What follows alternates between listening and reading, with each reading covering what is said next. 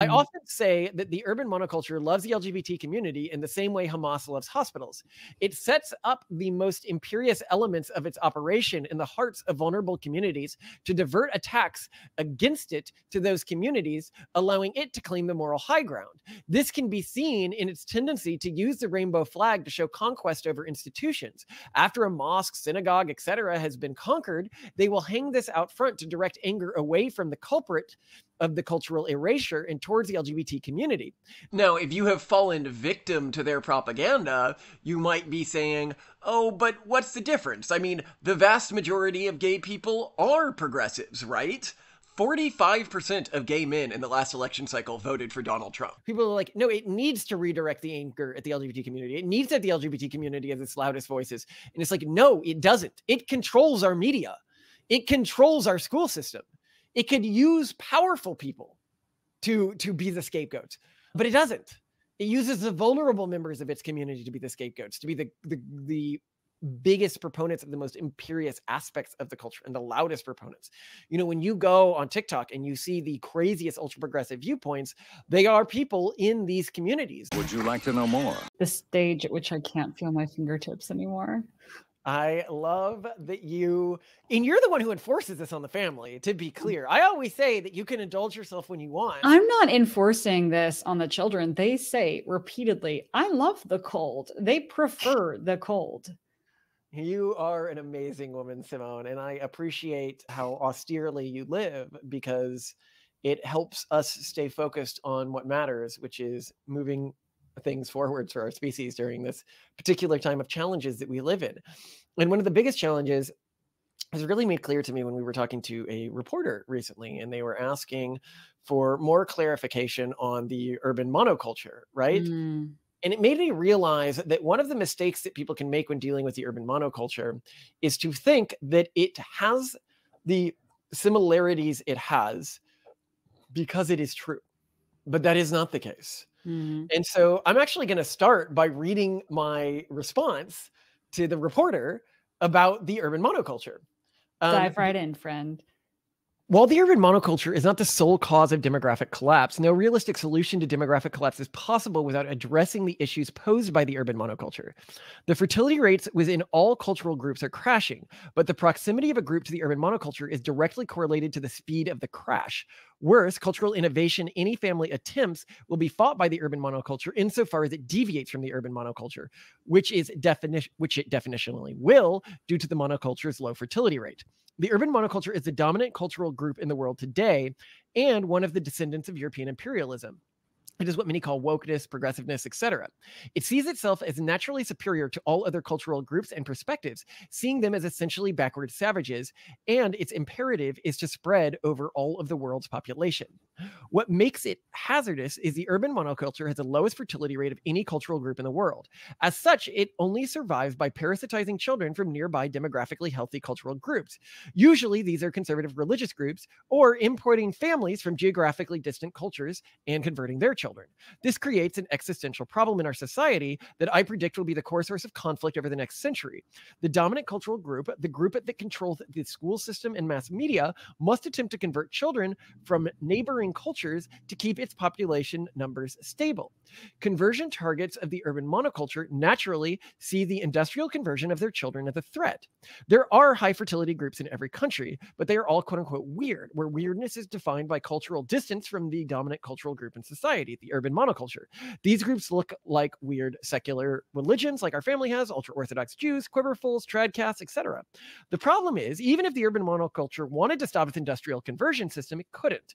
If it did, its population would quickly collapse and it would lose the political and bureaucratic power it has used to subjugate its neighbors, who are at this point very angry. It has proverbially caught the tiger by the tail. The longer it holds the tiger, the angrier the tiger gets, but if it lets go, things will get bloody.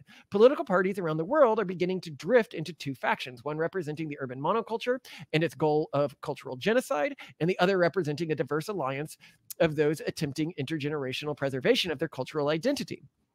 As to what the urban monoculture is, it can be hard to explain because once one converts, unlike other cultures, it does not demand they identify as a member. They just have to adopt its perspectives, values, practices, morality, ideology, and cosmology.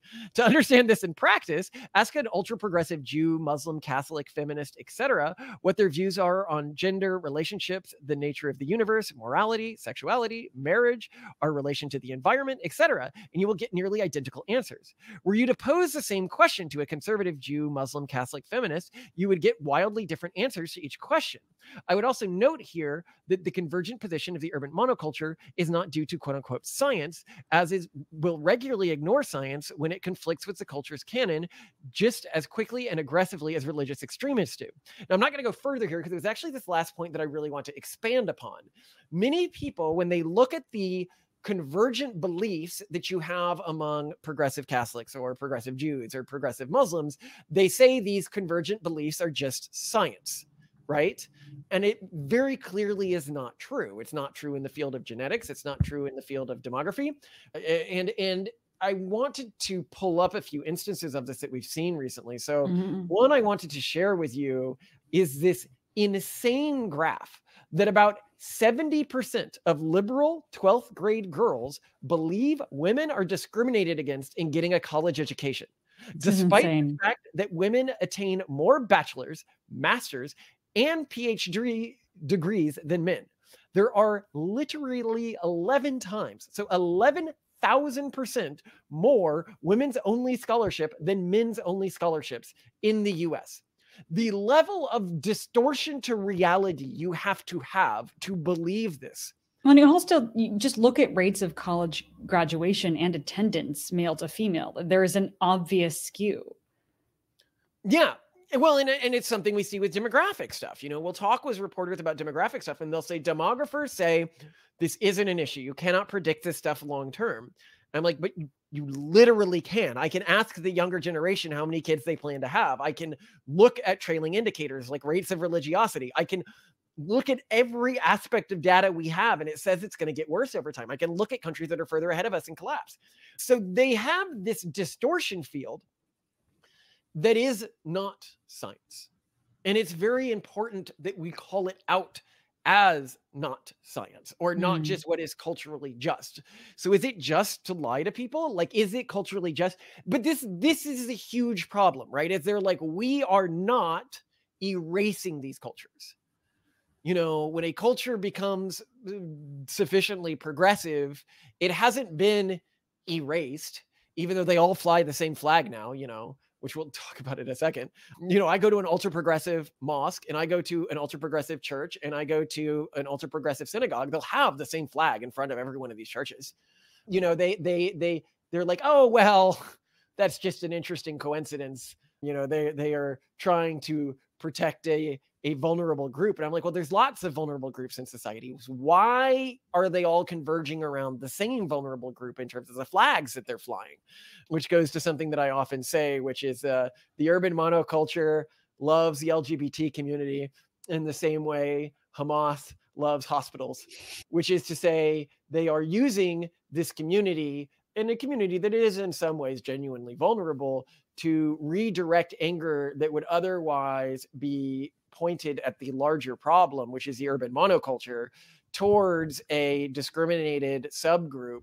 And then they use that misdirection and the danger that they cause to individuals of that subgroup through their blatant proselytization and attempts to deconvert children using our education system and mass media to anger against this one specific subset of the population, which, to be honest, I don't even know. Like, do most gay men even still support Democrats? I could look this up. Well, I'll look it up after and edit in editing.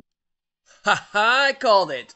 45% of gay men in the last election cycle voted for Trump over Biden, and 51% voted for Biden. So it's basically half and half about now, and I suspect it's going to flip in the next election cycle or the one after that.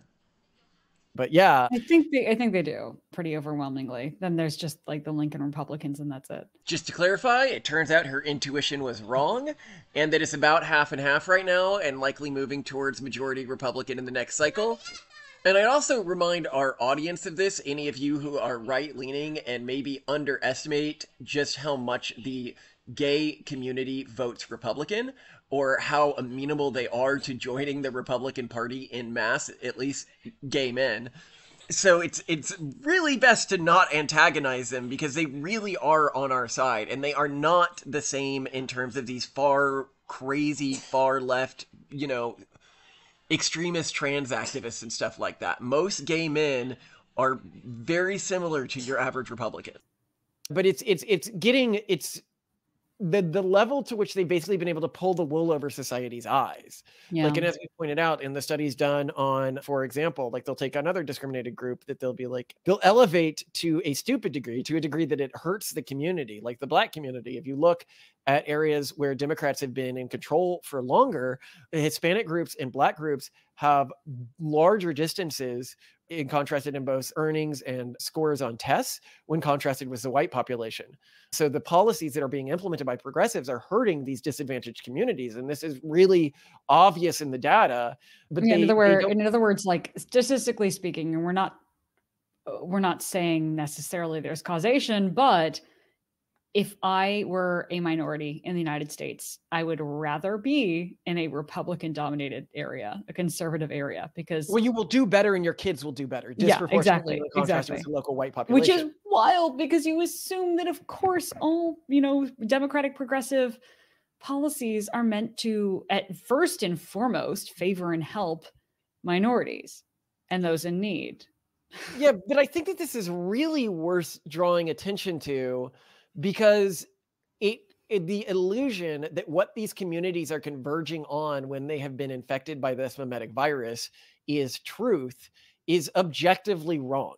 Is a religious extremist position that is as disconnected from science and as disconnected from reality as most small c conservative religious traditions. Now, I would say that when you get to like ultra conservative religious traditions, you get a higher level of disconnection from reality. But when you're talking about, a normal, I'd say, conservative Christian or conservative Jew, they're probably about as disconnected from mainstream science as progressives are. Yeah, I mean, they will deny, when I will talk to them, I will say, well, these human traits have a genetic component to them. And they'll say, no, they don't. And I'm like, this isn't a new field. Like, we've been studying this for a long time. Like, yeah, they obviously do. The way a person votes, their personality has a genetic component. But it's not just the research. Like, if you know a human being with kids, you would see this. And they're like, well, what about adopted kids? That would be unfair. And it's like, well, if you know someone with adopted kids, you'll see that those kids are much more different from their parents than people without adopted kids. It's just something you can see if you look at the evidence, even anecdotal evidence within your own life. You really have to blind yourself, or like never have been around a child to not realize how much of our personality and the way we act is heritable. Because my kids are doing all sorts of stuff that is like me that I know I didn't teach them. Undeniable. But I also want to continue here with reading what I wrote. I wanted to have a short interlude there because I didn't want it to be like a boring, just read the piece thing. The urban monoculture parasitizes cultural movements until it becomes the dominant cultural force in them. Then it expels the members that still have adherence to the group's former ideals and culture, wearing that group's identity and history like a skin suit. It then speaks through the mouth of this marionetted corpse to claim its trials as its own. I mentioned the feminist culture because it presents an excellent case study of the phenomenon I have outlined it.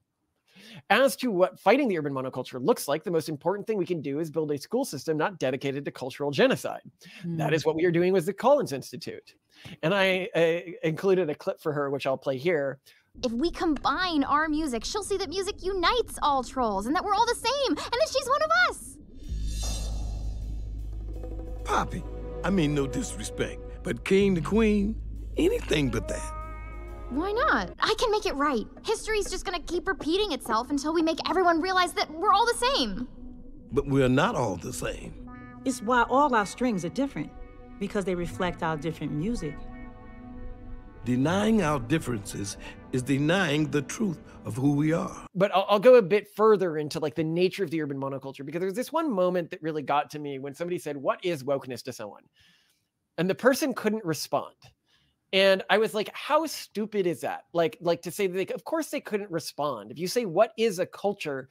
That's a very difficult thing for a normal person to answer. Like if you say, what is Judaism, right? Like you can give a few like doctrinal opinions, but like that's not really what it is as the cultural group. So I wrote a quick piece on this that we can hopefully help explain to people what is the urban monoculture.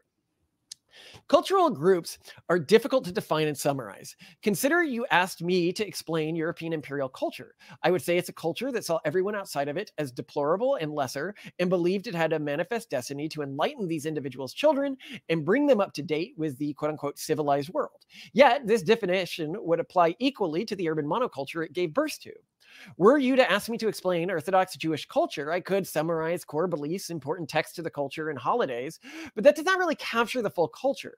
For example, Jews 1,000 years ago would appear the same as Jews today if I use that explanation, but culturally they are extremely different.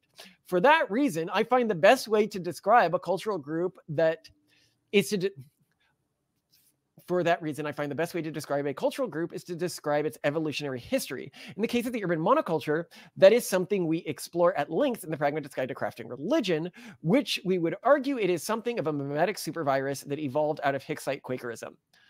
The urban monoculture's belief system is most heavily defined by the belief the goal of society is to remove as much in the moment emotional pain as possible, and thus it is a negative utilitarian in structure. However, it has many other odd ideological structures and traditions. For example, the urban monoculture claims to love diversity, but also does not believe there are any differences between genders, cultures, ethnicities, etc.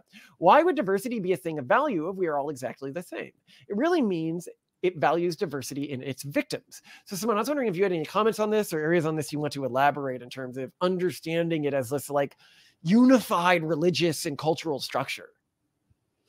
Yeah, I mean, I appreciate your highlighting it. And I think the important thing is I grew up in this culture, right? And I always remember thinking how crazy people outside of this cultural group were for not trusting the science and not believing in science.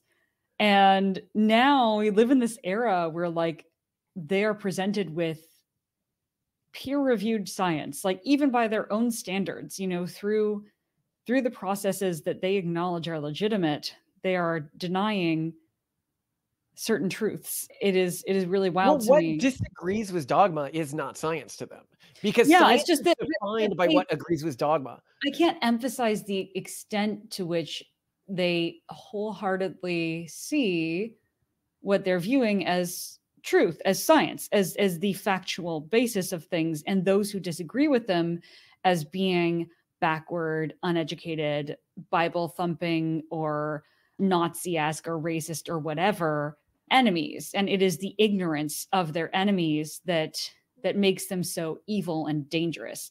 It is not like, oh, we're dealing with a smart opponent that we must, you know, strategize around. It's never that mindset. The mindset is, you guys are so dumb and full of hate, and you're just afraid. And that— But is that not the way that Imperial Europe saw the communities it was contacting? It is a direct descendant of European imperialism. No, it didn't. No. Like when you actually look at its burden, colonies, as in colonism, as in the American colonies, condescension was the word that was used, and it was a word that was seen as being a noble term. Condescension was being of a person of culture, of education, etc., who benignly and kindly condescended to those who maybe were less educated than them, but didn't like hate them for it. But do you not see elements of this white man burdens mindset in this viewpoint? Oh, certainly in the progressive viewpoint today. Yeah, but I don't even know. I don't. Well, I mean, the dehumanization of the outsider is really core to their community, and you look at like where they ignore science. So the way they define science, it's like the way they define racism. Like racism has become a meaningful term because to be racist, if I'm like, how am I racist? I don't look down on black people, and I have black friends. I engage with the black community as equals. And they're like, well, you're racist because you are not progressive in your views of race. Racism becomes defined, and this is why they'll be like, oh, this black person is a racist. You'll see like a white person saying this because they have defined racism as agreeing with the progressive stance on race and not as seeing people of different ethnic groups as truly separate.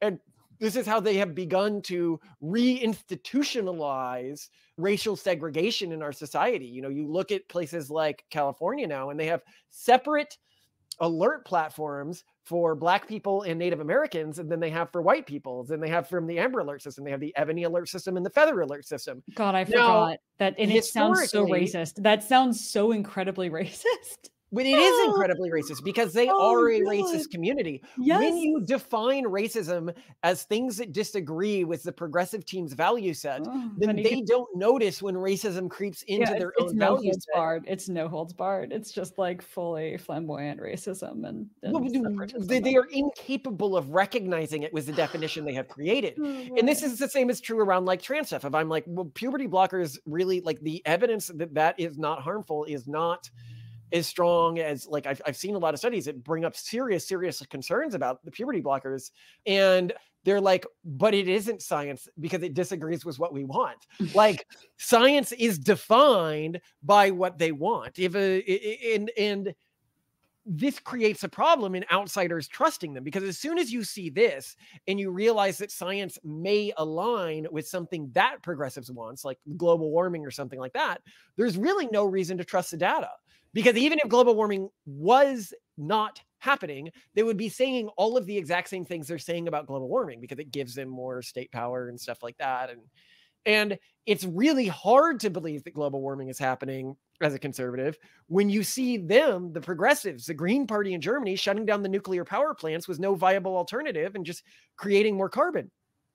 One of the things that progressives often can accuse us, the pronatalists, you know, and it's true, you know, we're trying to bring the best of humanity together to take to the stars, to, you know, reform this planet, to do amazing things in the future. And they're like, so you want to leave this sinking ship, like you don't want to fix it? And I'm like, we tried.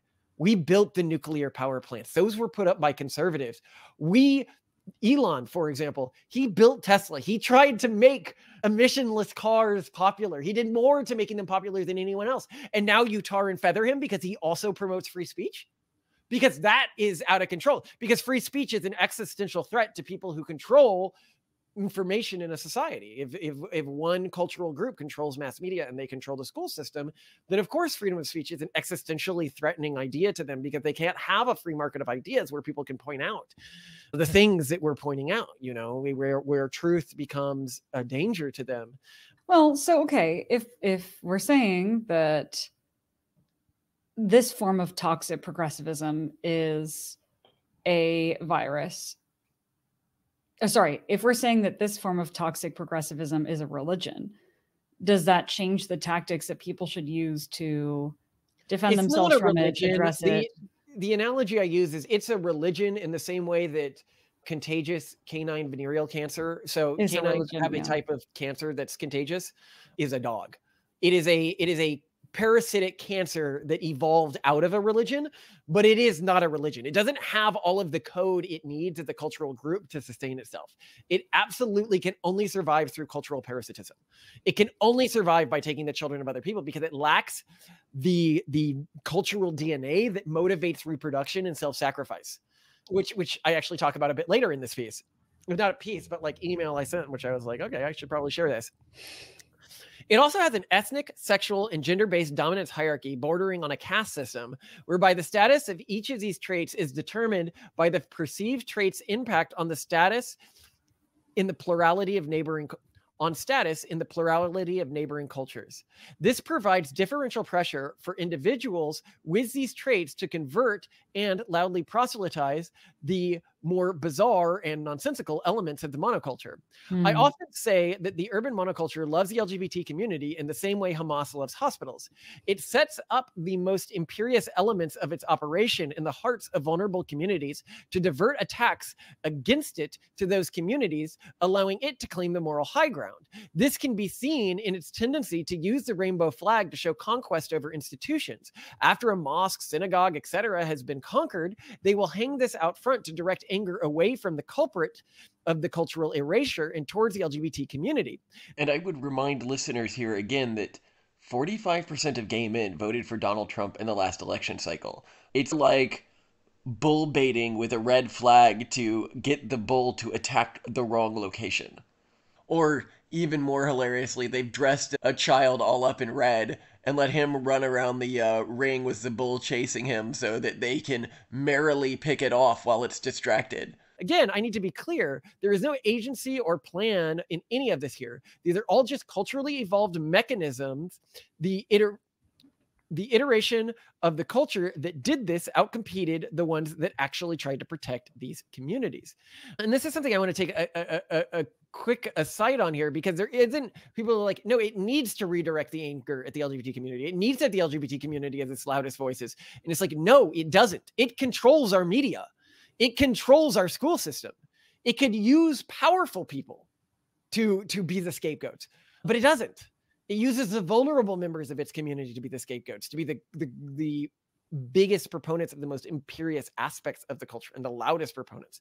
You know, when you go on TikTok and you see the craziest ultra progressive viewpoints, they are people in these communities. They are not the actors who have security. They are not the politicians. They are not the ultra wealthy tech company CEOs who take the most milquetoast perspectives, which is where if the community was virtuous, it would be driving anger. And you say, well, no community could work that way. Well, yeah, they can. Many conservative communities, especially ultra conservative communities, it is the leaders of those communities that take the responsibility and the burden of the social attacks against those communities and promoting and keeping the communities on a virtuous path insofar as they define virtue, which means pushing some of the crazier ideas, or crazier ideas insofar as craziness is defined by distance from the dominant cultural group in society or other cultural groups in society. So the urban monoculture spreads by infiltrating institutions, then expelling members who have allegiance to the institution's original mission. I mentioned this in the case of the feminist movement above, but we see this phenomenon play out in companies, religions, etc. Once the mimetic infection reaches a certain stage, the institution will start building new structures designed to ensure ideological conformity, further the spread of the mimetic virus, and expel anyone who appears to show immunity. An example of these types of structures are ESG departments. The urban monoculture tells people that they have a duty to identify as whatever they feel in the moment and do whatever makes them feel best in the moment, insofar that does not hurt other people. While this may seem benign as a commandment, a culture that uses this as their North Star is going to be very bad at motivating sacrifice and thus have a very low fertility rate. It is also going to have huge mental health issues, but that is beside the point. It is important to note that the urban monoculture is not just a continuation of utilitarian left-leaning ideas optimized around increasing aggregate world happiness and equality. When choosing between those goals and removing in-the-moment suffering, the urban monoculture always chooses the removal of in-the-moment suffering. For example, if you point out that being overweight is unhealthy, this could cause in-the-moment pain to an individual, even though it would be in their long-term best interest. So the urban monoculture suppresses it. Banning test scores in high schools obviously increases inequality by allowing rich kids to go to their extracurricular where they will still be tested. However, doing so removes in the moment negative emotions. Government programs handing out drugs on the streets obviously increase inequality, but also remove in the moment suffering. So throughout this, it's really important to note that this is not the progressive culture you grew up with. It borrowed some of those elements. And I think a lot of people who haven't been targeted yet by the urban monoculture yet don't realize how much it's changed. Yeah, I think that is probably the vast majority of people who still identify as progressives and then unknowingly support progressive policies, is they did grow up with this more sane version and they don't realize how insane it's gotten. And yeah, you're probably totally spot on. Which is to say that we're not saying, like, it's actually a very small minority that's gone off the rails, but they have all the positions of power. Yes. And they have been able to utilize those positions of power to transform our society in a direction that hurts the very groups that they claim to want to protect. And you can see this in the data, as I've said. And so I want to be clear here, right? Like, a lot of people, they'll come to me and they go, no, this is only the extremists who believe those things. I am a progressive and I define progressive beliefs by what I believe, right? Because I identify as a progressive. And when I say, well, those aren't really progressive beliefs anymore. Those are actually much closer to conservative beliefs today. Yeah, but no one, when we say that, believes us. Yeah, they don't believe us because they haven't been targeted yet. And then I constantly see the same story playing out again and again. They see something in their company or something like that they thought was reasonable because they hadn't had to be in a bureaucratic environment that was dominated by this new cultural group yet, you know? Well, and you see this with like Blocked and Reported. You see this with the Free Press. There is this new class of elite progressive that is now seen as like heterodox or, even sometimes labeled by the establishment as conservative merely because they have been like, wait, no, this is crazy. But they still maintain their progressive stances of the days of yore, which is to say, like, what traditionally progressivism was, rather than off the rails insanity that it is now, right? And I think that it's easy to see when you're a progressive to dehumanize your enemies when you do not look for disconfirming evidence of the stuff they're telling you. It's easy to, like, a great example of this is the Don't Say Gay bill, for example, right? Like, when I point out the conservatives haven't really done that much that's really homophobic in a while, they're like, what about the Don't Say Gay bill? And I'm like, actually, I know one of the people who wrote that bill. And the number one progressive complaint that people could use that bill to get a teacher fired for being gay or telling her students that she's gay, literally, that was in, like, the language when the bill was first written could have been used to do that. But the conservatives within the conservative movement read it and they said, oh, we need to take that language out so that it is only the teaching of sexuality to children, not like an individual's identity, not their home life, not them even mentioning these things to students. It's only the teaching of sexuality that we want to prevent, or like specific sexual acts to students. And yet progressives, they don't know this. They don't believe this because it's hidden from them in their media. The conservative movement has significantly moderated its views on these issues. And in them using things like the LGBT community as their scapegoat constantly, the progressives using it, they are reigniting genuine animosity within the conservative party that, when conservatives end up replacing them, which they will eventually, it's just demographics, is going to be very, very bad for people with those traits who we do not want to see come to harm due to the short-sightedness of these fraudsters that are claiming to represent them. And it's really sad that it's gotten to this stage. But what I say with something like Trump, the point I was making here, is they say, if you don't know that much, if you haven't really looked at his policies, if you haven't really looked at the effects that they've had on a global stage, and you're just viewing this, it's easy to see him as like a crazy person or a bad person, or everyone who supports him as a bad person.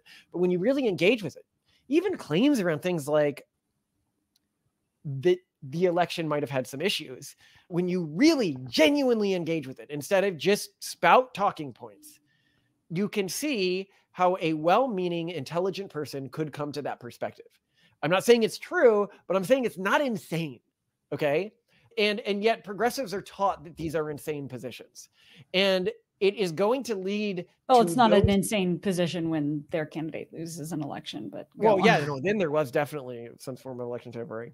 But it's going to lead to them doing more and more blazingly anti-democratic things as they dehumanize their opponents. And eventually, this is going to lead to something like a civil war.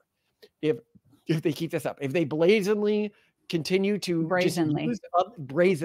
continue to use other families and other cultural groups to supply their population, e.g. parasitize their children using the educational system they employ, well, if you can't understand why people are existentially angry about that and why that's going to cause problems in the long term, I don't know how to communicate. Like, we are trying to defuse a situation that is going to end with you, the progressive group, suffering because you have a low fertility rate right now. You are the group that will be the vulnerable one in the future.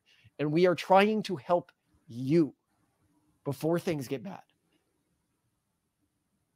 And there you have it. Anyway, I love you to death, Simone. I love you too, Malcolm. And weird times, but I'm glad I'm spending them with you. So thanks for that. I feel the same way.